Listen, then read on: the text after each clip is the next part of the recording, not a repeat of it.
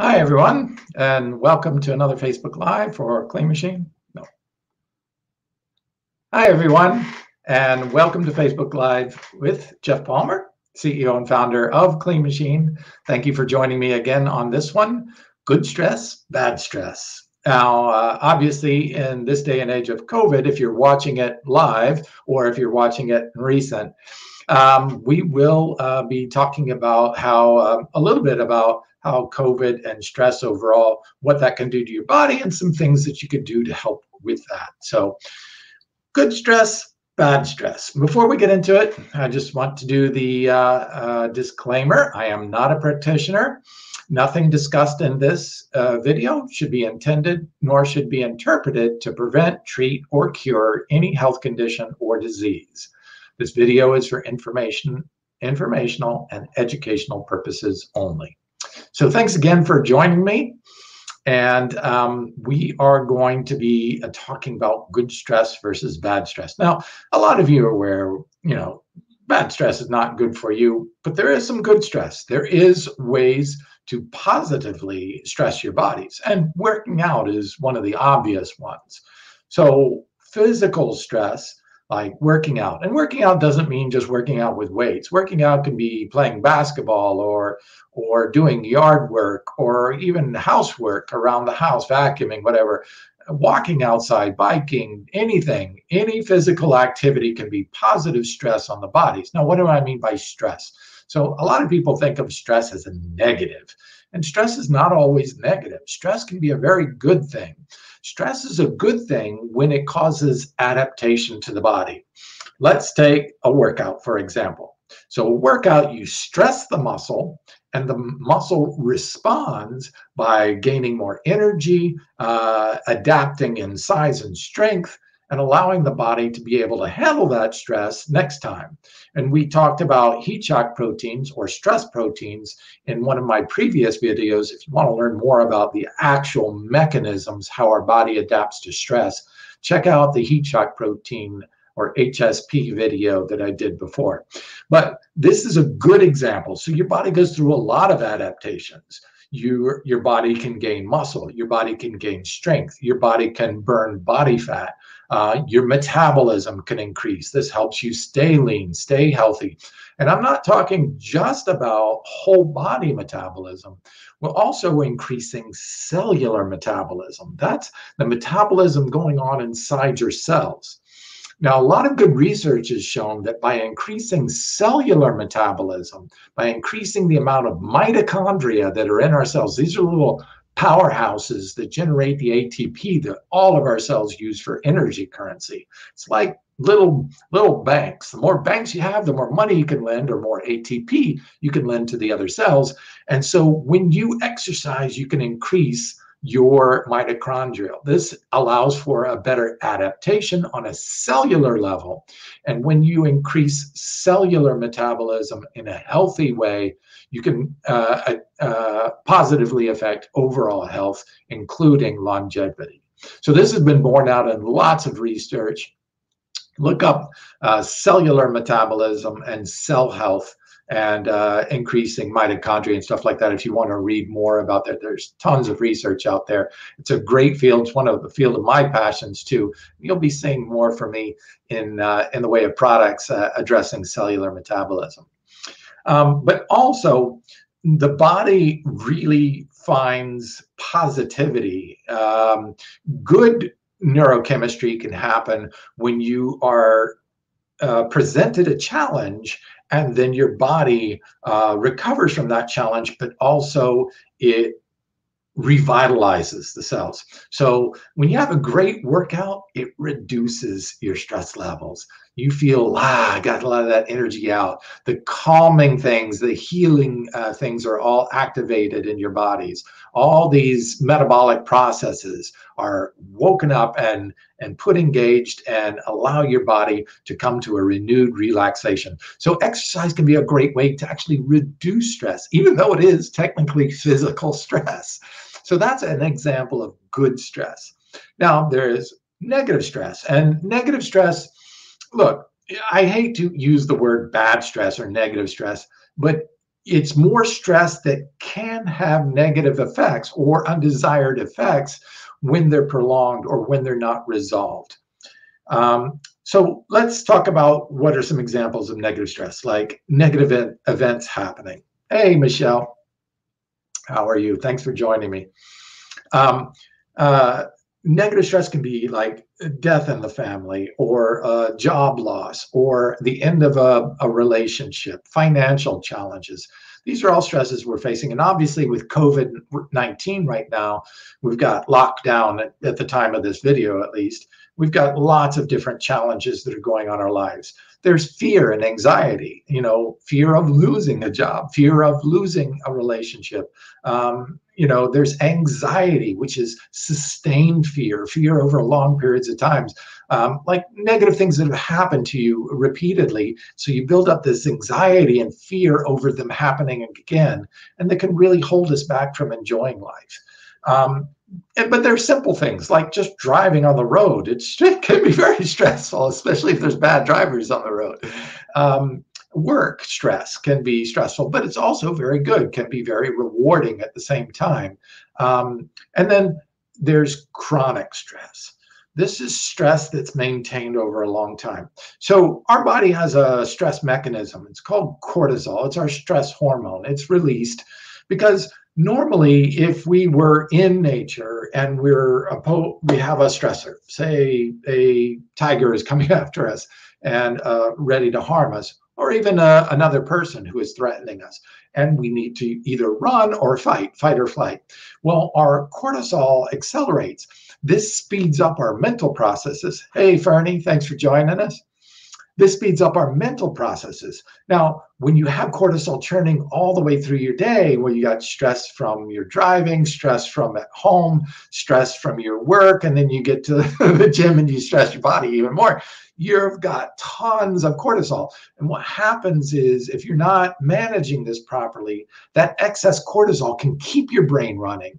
And I'm wondering how many of you have experienced busy brain. While you want to go to sleep, you just can't turn off your brain. Well, that's cortisol at work. That is cortisol. Oops, sorry about that. Let me unplug my phone for the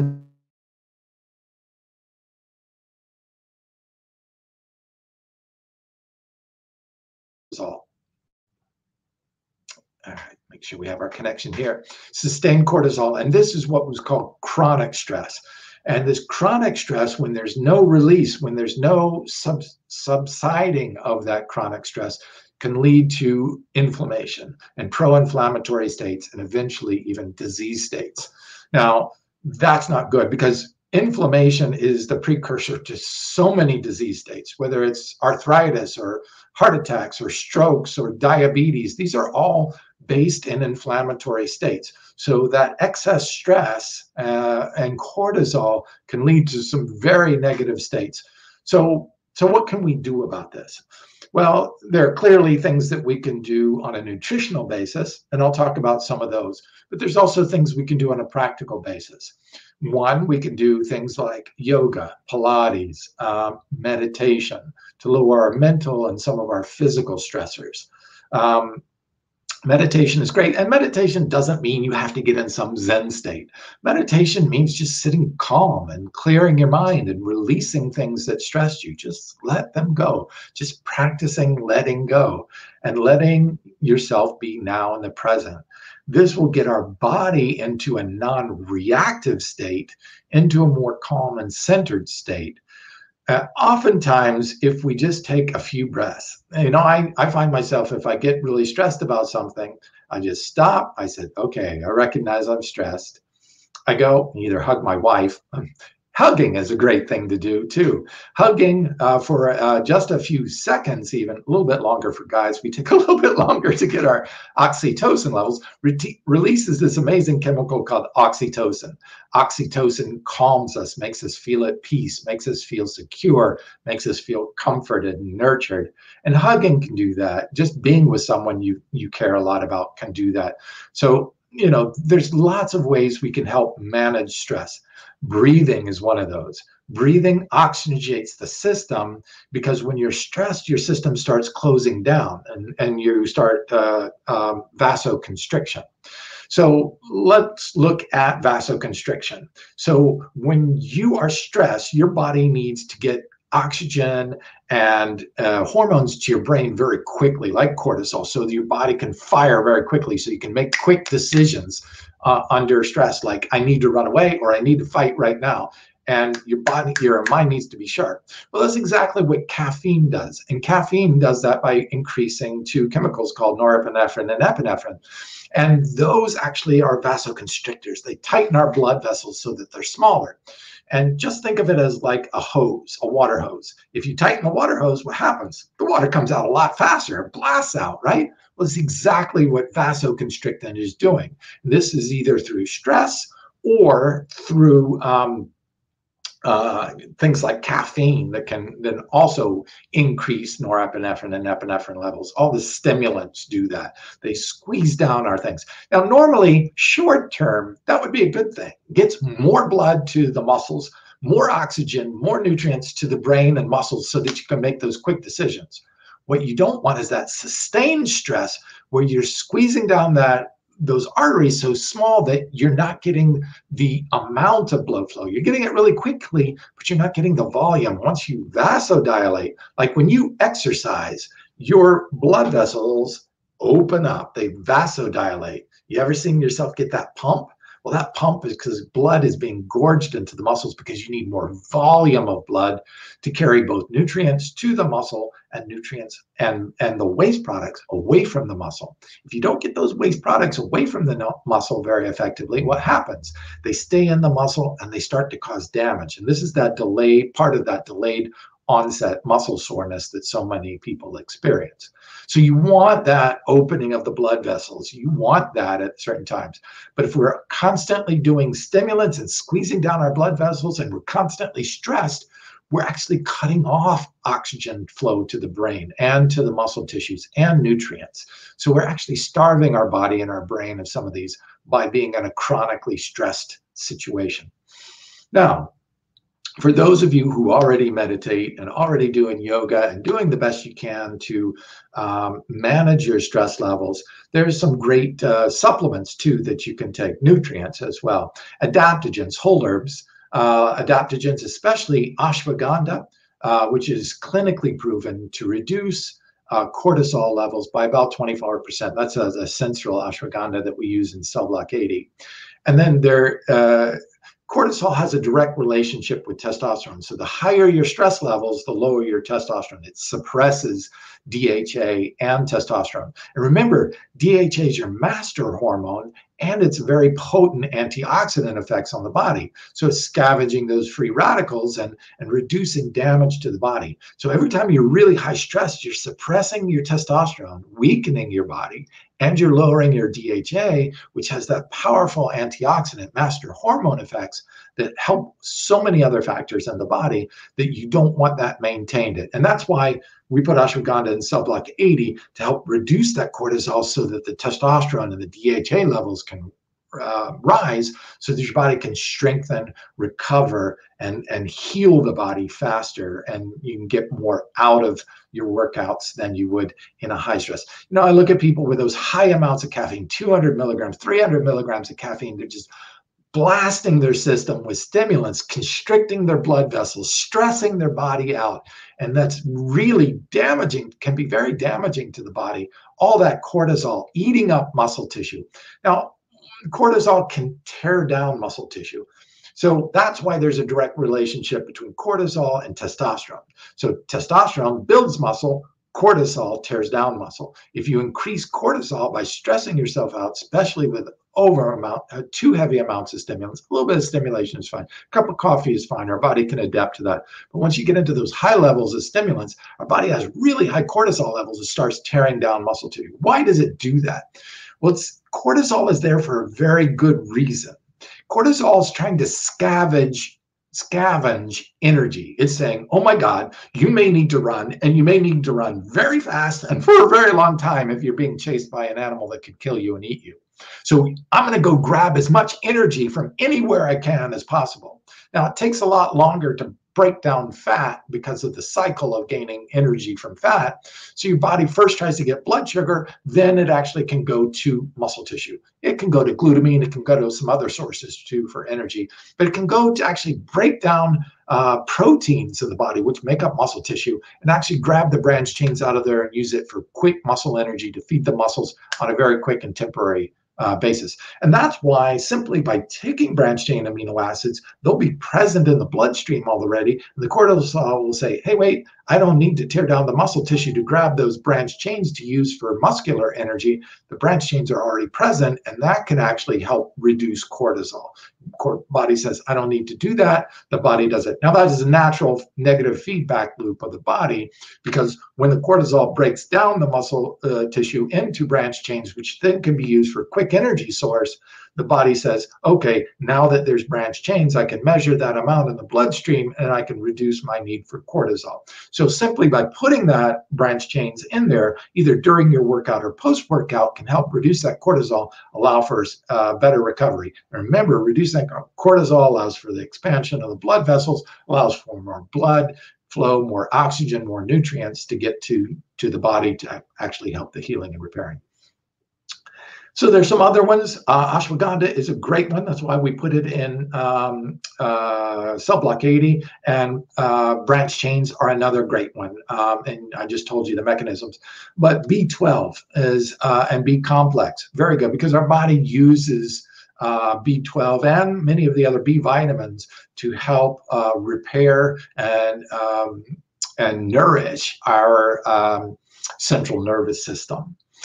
Some other things that are very good. Holy basil is amazing. It's also called Tulsi, Tulsie, Tulsi in Ayurvedic. Now, holy basil is amazing at reducing cortisol. So if you feel you're in a really stressful job or a really stressful relationship or something that is where you don't see any immediate relief, like with COVID, like you're stressed all day reading the news, hearing the bad stuff on social media and things like that, you know, you can use Tulsi. Just getting Tulsi tea or holy basil tea and drinking that on a regular basis. It is one of the best herbs at reducing cortisol levels I've ever seen. So that's a great one.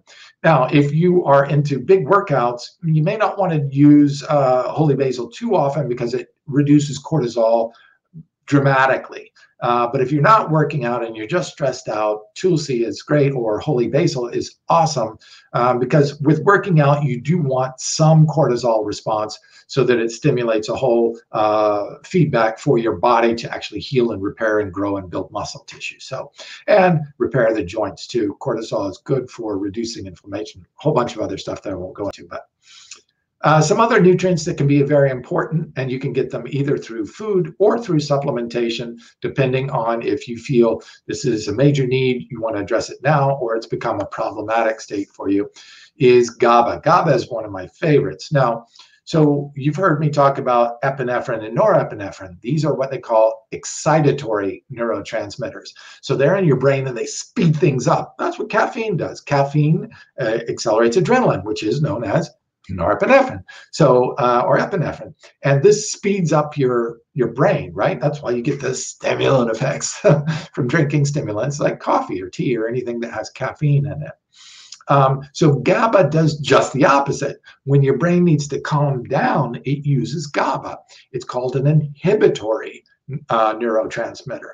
So you can get this, our body produces its own, but if you feel you're not producing much, or if you're a heavy caffeine user, getting GABA in before you go to bed to calm that cortisol level down, calm the brains down, especially in the central nervous system. If you find yourself to be a nervous person or a little bit grouchy or whatever, and overstimulation of the central nervous system can do that to you. GABA is great for that. It's exactly what our body produces to inhibit or reduce those excitatory neurons. And then, of course, theanine. Theanine is found in green tea. And that's why I love green tea as my choice for just a little bit of caffeine. It does give you that caffeine, so you're energized a little bit, clear thinking. But it also has theanine in it, which acts as a calmative, and it is a pro-responder. It actually supports your body's production of GABA, so that inhibitory effect, the calming effect on your neurons, both on your central nervous system and your brain, can reduce that energy and calm yourself. That's why I love green tea. It's got stimulation, but it's got a counterbalance calming effect of the theanine in it. But you can get theanine as a supplement as well by itself. Now, I am going to leave you with this little bit of advice because it's something that I've found that's worked really well for me. I think the nutritional aspect is part of it. That's why I've dedicated my life to looking for the best that nature has and bringing them to you and making them available to you as far as helping our body deal with stress on a nutritional level. But I think there is something that you can also do. You know, when you have a challenge, look for the solution, because that is one of the things that reduces stress most. And there's some things that there just isn't an immediate solution for, but trusting and having faith in that solution will come. Looking towards others for help, asking for help when you need it, looking for, even just putting into motion that the simple ask of a task of asking somebody else, hey, I'm really stressed right now, and just talking or just letting them hear you just seems to deload that stress a little bit. Don't hold that stress inside. And look, guys out there specifically, I know guys have a hard time talking about it. We all want to say, no, I'm tough, I can handle it, you know. But stress is a killer. That's why guys have so many much more heart attacks. Stress is a killer. Strokes higher in men. Stress, again. These are contributors, and especially in men, because we're so strong-headed, so bullheaded sometimes, that we don't reach out for help from other people. You know, I do everything with this company to help others. I want to help you reach your fitness goals. I want you to help you do it in a compassionate way through plant-based. I want you to do it in a nutritional way that's actually helping your health and improving your health overall. So I'm doing this for you as much as I am doing this for me, because I love these products. I love what they do for me, and I want to share them with you. But, you know, guys, stop being so, I'm going to be right. I've got to have the right answer. I can do this myself. I can do it on my own. Because that's killing you. It's destroying you. It's stressing you out. And that stress just leads to more anger, leads to the breakdown of your health, and it leads to bad relationships. I mean, if you can't do it for you, do it for the ones you love. If you have children, look in their eyes and say, you know, I'm going to let go of this stress because I don't want you having my stress. We all feel each other's stress. And the best you can do is be the best for others by reducing your own stress, whether it be through exercise, through changes in nutrition, or through meditation and yoga, or just looking for solutions in everyday simple tasks. And just connecting with people and sharing the stress so that you don't feel alone in your stress, so that that heaviness of the stress doesn't feel like it's your burden and only your burden. So I wanted to leave that with you, and I hope you have a healthy and happy day, and try to look for the solutions. When you see yourself getting stressed, when you get your shoulders crouching up like this, learn to relax, take a few breaths, talk to somebody, and look for the solutions. What are the solutions? There's always a solution out there. Sometimes it takes a little while to find it, but when you do, it releases that stress. It's like, I got it. That is what our body is doing. It's constantly looking for solutions. And if we can task ourselves to look for it, don't sit on a problem. If you can't find a solution, let it be. Don't take it on. Don't let it build up. Share it with other people. They may see a solution that you're not seeing.